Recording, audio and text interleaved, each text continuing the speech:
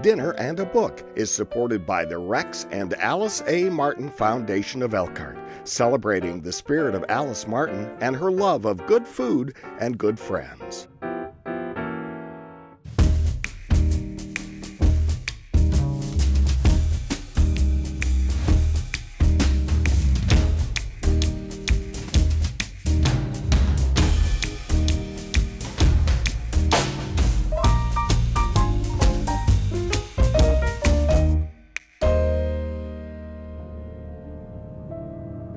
Louise Penny's latest book, A World of Curiosities, is packed with mayhem, murder of women engineers, child sex trade, coded items, witches, locked rooms, psychological secrets. We even see Chief Inspector Gamache fumble a bit to control his temper and the emotional growth of his second-in-command, Beauvoir. It's all here.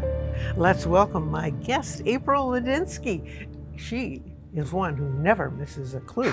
Welcome. It's so good to have you back. Thank you so much. Well, we've got an exciting book. We've got good food, and we've got so much to talk with. But let's start, first of all, with our menu. What are we going to prepare? Right. I'm going to start with a very Canadian celebration, and that is a stovetop pudding made with maple syrup. This is local to the Michiana area, but over 80% of the maple syrup comes from Canada, spiced with some cinnamon and easy to make and a very cozy dessert. Great. There are a lot of scenes in this cute little bistro in Absolutely. Three Pines. And I'm making a salmon tray because Gamache and his wife love to invite people for lunch or dinner. They say, come after church for dinner, and they'll have salmon, and it's all very cozy and she makes it very easy, doesn't she? Well, and that house becomes a character in the film. Their space is a place that is invaded, is full of clues, and a lot of the plot, which we will not reveal all of, unfolds in that space. Exactly. So I will start with my salmon here, but we've got a lot of backstories and origin stories. And actually, it is a book that's standalone. I mean, I've read some of them, not in order, but tell us what we mean by origin stories. Yeah, I think one of the pleasures of this book is that if you're new to Louise Penny, you have the satisfaction of learning about the origins of many of the relationships.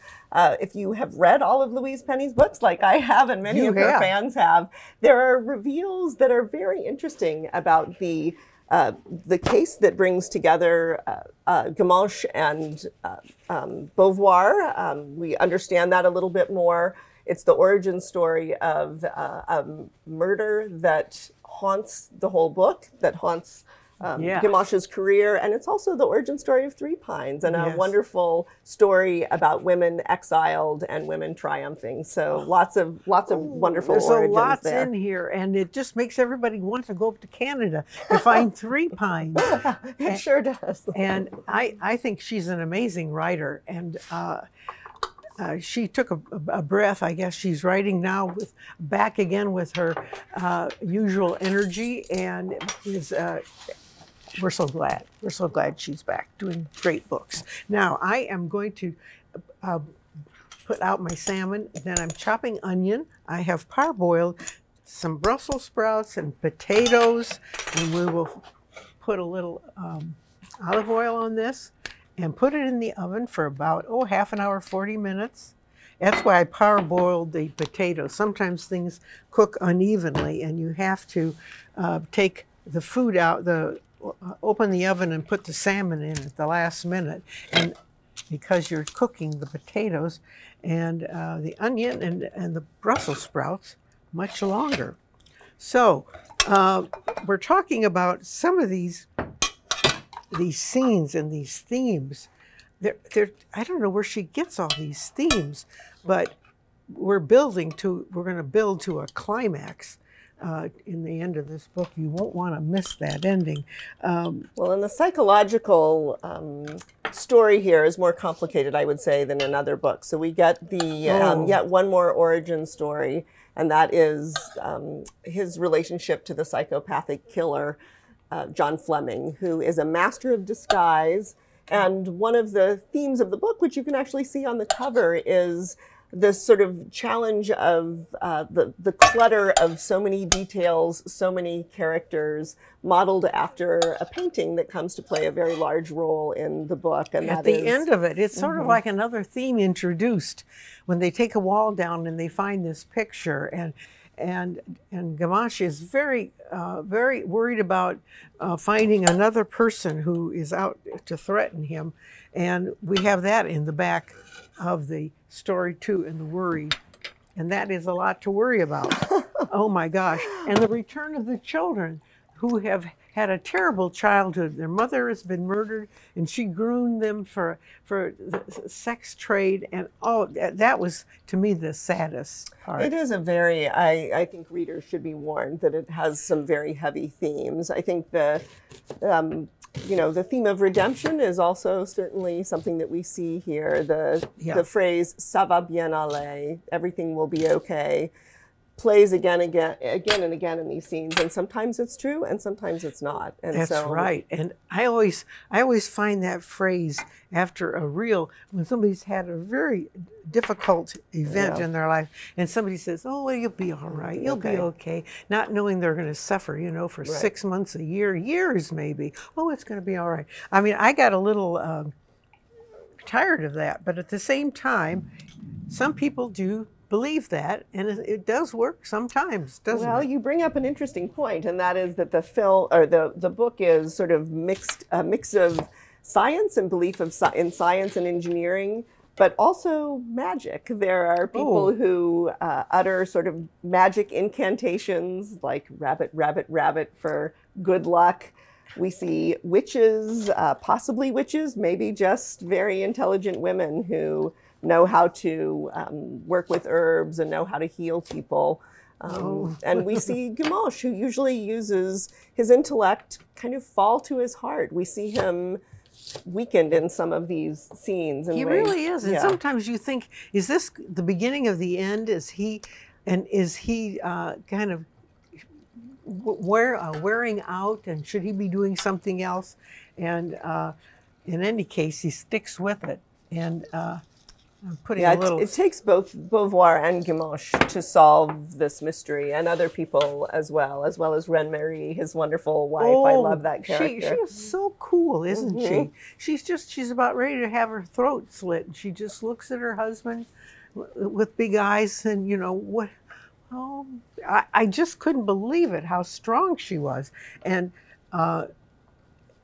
the story ends in a positive. However, we don't know what she's going to do with the next line in her history of books, because the main character, the nasty one, is finally wiped out, and we won't see him again, I think. We'll see. The master of disguise is probably the key there. It's that kind of story, and I liked it very much. I've read 3 of her books, and you've read all of them. Well, she got me through the pandemic. I read them in order and was very absorbed. I think even for people who may not really appreciate murder mysteries or crime novels, which I don't, the psychological complexity and the sweetness of the relationship and mentoring between Gamache and Beauvoir. And in this book, really Beauvoir mentors Gamache in ways that I think really speak to what you just said. As he's a little more seasoned, yes, indeed.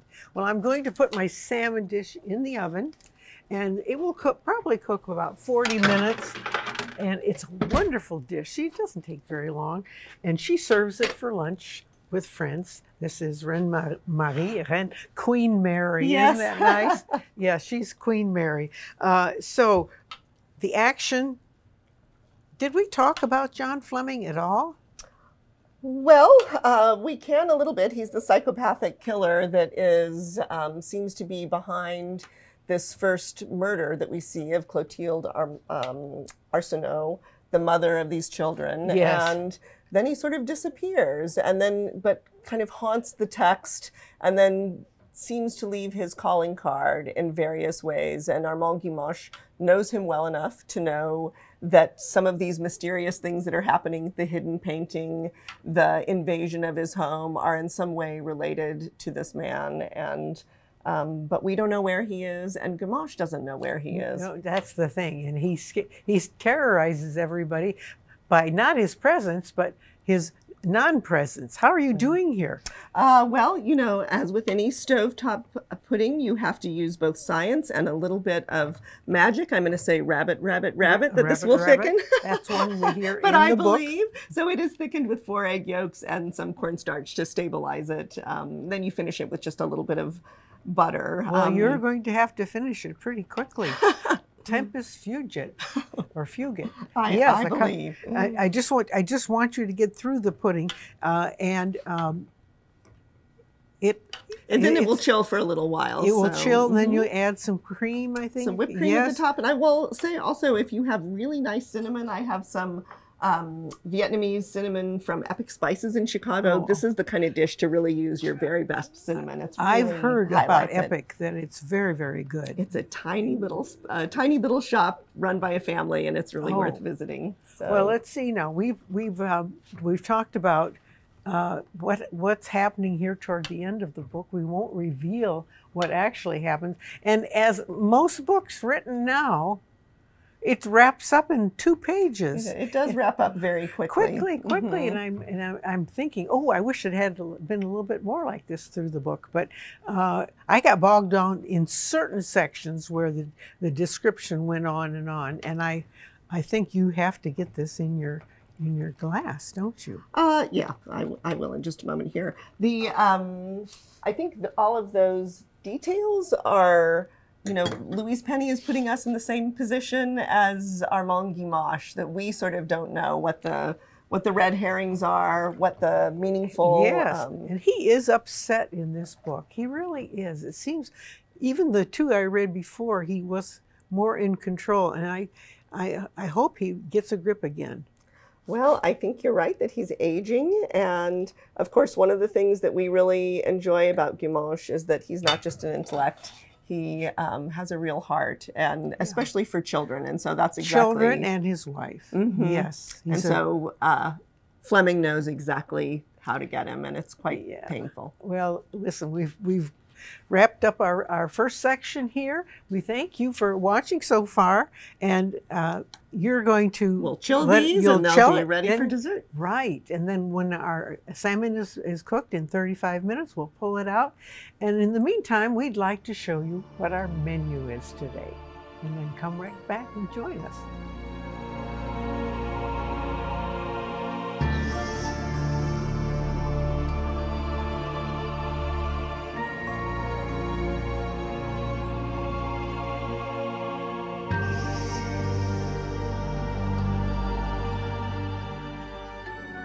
Things are moving along. We're going to have the pea and mint soup next, right? Absolutely.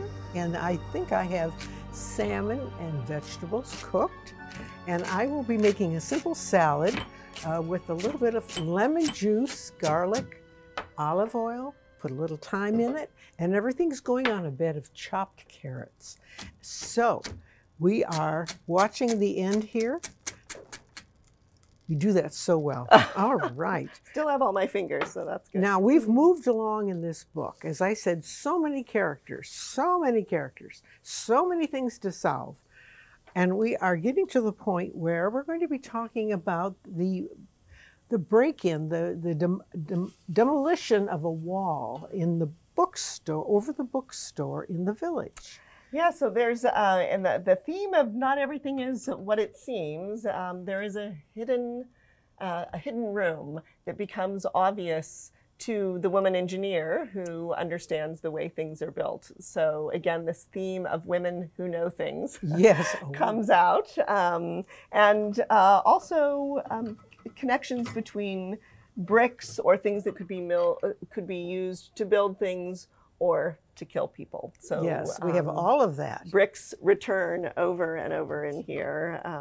So we've got the experience of Guimache and Myrna, the bookstore owner, noticing because of the women engineers that the roof line is not as it seems, and there's a hidden room that they cannot resist breaking into. It is not as it seems. There's another theme of Guimache. Yes. So what do they do?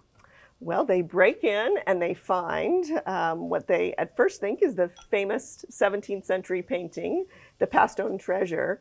But then Clara, the town painter, recognizes that it can't possibly be the original and that it is a reproduction with uniquely shaped details that slowly become clear to Armand Guimauche that these are clues about him, about his family, about his past, and he begins to interpret it as a threat from the one person who knows him that well, and that is John Fleming. John Fleming, and all of a sudden the reader says, where is John Fleming in all this? Absolutely. Where is he? And we wonder, who? Have we already met him? Is he here?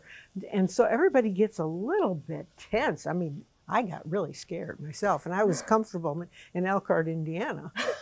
But so she keeps us guessing for sure. Oh, yes. So I'm putting some peas here. This is the mint and, I'll break this down a little bit, mint and pea soup that could be served cold or warm, chilled in the book. This is great. Have a little broth We'll in have here. this recipe on our website. So if you want just some butter and leeks to start, and then we'll cook this down and then blend it.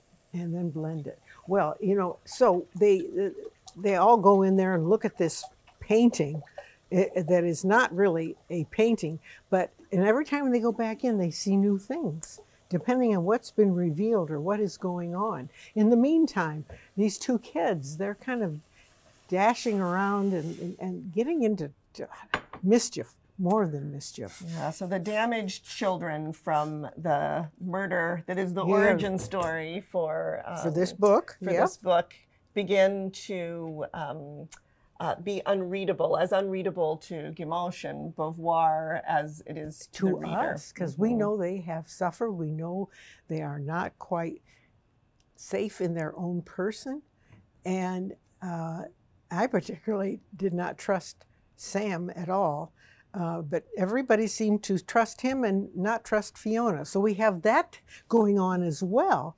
And actually they both go in to the house when everybody's not around. And that adds the other threat of what are they going to do? Yeah, so there's a theme of hidden spaces as well. There's another theme, yes, so, hidden spaces. So the children break into Renmarie and Guimauche's house, sort of like the Three Bears, and do just enough small damage, spraying perfume, turning pictures to the wall, just to let Guimauche know that he should be aware. And so it is like being gaslit, but he doesn't know for what purpose until the plot continues to build. But he never liked this young Sam. He was very leery of him. And that sort of sets up one aspect that this could go. But then we have so much untangling to do at the end. She just solves all this, wraps it up, and you're going, whew, we aren't going to tell you what happens. No, but it did remind me of the ending of State of Terror, the spy thriller that she co-wrote with Hillary Clinton, that has that sort of barreling forward at the end with lots of things being resolved. So she keeps us guessing to the very end. The page, you know, the last 2 pages. And why is that a format now? Are publishers saying, stretch it out, more pages, and wrap it up in 3 pages or 2 and be done with it? Well, it's possible. It's the Netflixification of fiction that Could things be. feel like they have to be drawn out. But I think Louise Penny is too good for that. So let me restate that. I would say she knows exactly what she's doing, which is to try to create a world of clutter and red herrings and dead ends, because this is what Guimauche is facing as he's in this emotional turmoil, being really manipulated by psychopathic killers. Yes, and even I haven't read very many of the books, but I could see he was really taken. He was really struck down. He was really worried. I kind of wanted to tell him, don't go in that room. Don't do that. Yeah, I mean, you know, his weakness is his strength, which is he loves children, he loves his family, and so the effective psychopath knows exactly how to get to him. So we see him really struggling. And this John Fleming has been studying him and his family for, I bet, 20 years. Absolutely. How am I going to get to him? How am I going to trap him in my web? And so this is the ending, this unraveling. And actually, behind the scenes, John Fleming is putting all of his pawns in place on his chessboard. And he's going to make this move, and then this move, and this move. Down to the very minute. Clocks play a role, as it does on the cover, but slowly something that seemed like sort of a benign aspect of the painting, the clock set at a certain time, it becomes clear that something's going to happen. Something terrible is going to happen. So you see these details, they're fascinating, they pull you in. But if somebody would ask you the next day to repeat everything that you just read, you'd go, there was so much, I don't know. But the characters, when you read this, you have to look at the characters. You have to stay on point. You can't just throw it off and say, oh, well, I don't worry about him anymore, because some of the most unlikely characters at the very end are the ones that we should take. I won't say. I promise. I will not. So again, say. Very much this theme of the Pastone treasure. Some of the details don't mean anything. Some of them come to mean a lot. And so I like that she uses that visual. She loves using art, and it's used quite creatively in this book, I would say. It really is. She's an excellent writer. And I thought maybe I better Boy, that smells absolutely delicious. pull out this sheet pan salmon with vegetables. And these are always in recipe books and magazines. Ooh, here we go. So we have that done. My salad is ready to toss. And your soup is heating up. You have a flame Yes, there. I just turned it off. Okay. I'm going to blend it after I put in some herbs here, but I think maybe I'll blend it I first. think you have a minute or so to do it. Yeah, great. Yes, look at that. So I'm going to... Man, the cuisine. These are wonderful, aren't they? They really are. As long as the container is deep enough. Otherwise, it can be very exciting. The kitchen can become very colorful. I think this is a bleaker, darker tale. I think that is absolutely accurate. It would be a hard one maybe to start with. On the other hand, it does stand alone. It does stand alone, and just kind of keep, I'd even make a list of people and put some identifiers. See, what I would do now is just put a slice of salmon on these carrots, like this. Whoop, turn that over. And then surround them with the cooked vegetables. And I think you'd have this at the bistro in town, don't you? Oh, absolutely. That's beautiful. Maybe with a little soup as a starter. Oh, we'd start with your soup, definitely. Yes, la soup. And then the first course. And I just love the presentation. Thank you for suggesting this. Although I did not put any dressing in it. We are going to come back and finish in a few minutes. In the meantime, we want you to take a look at the list of 18 books that Louise Penny has written. Incredible. Incredible list, and we'll be right back.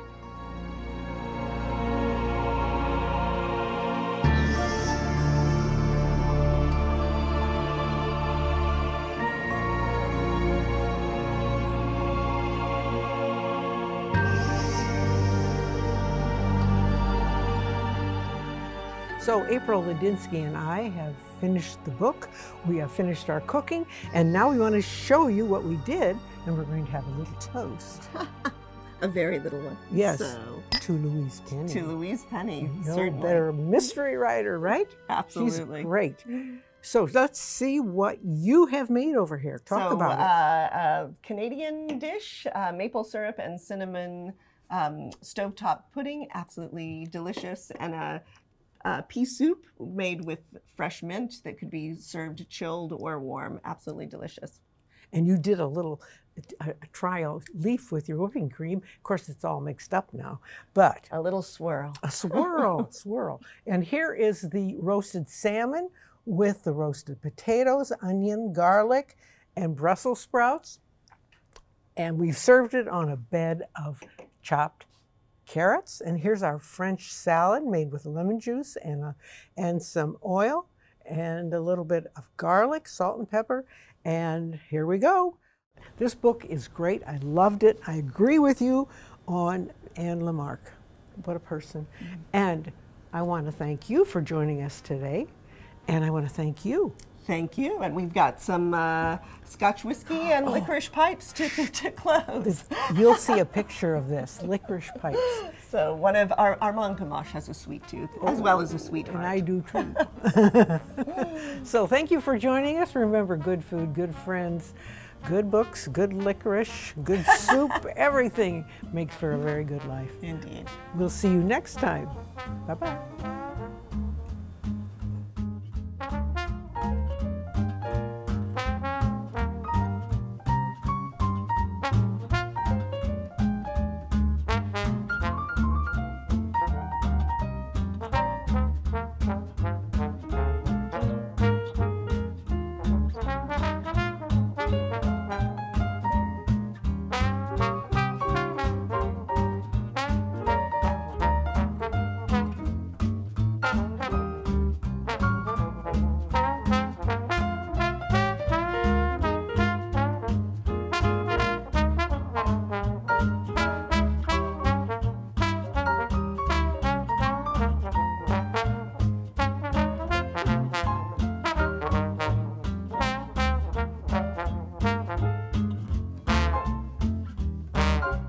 This WNIT local production has been made possible in part by viewers like you.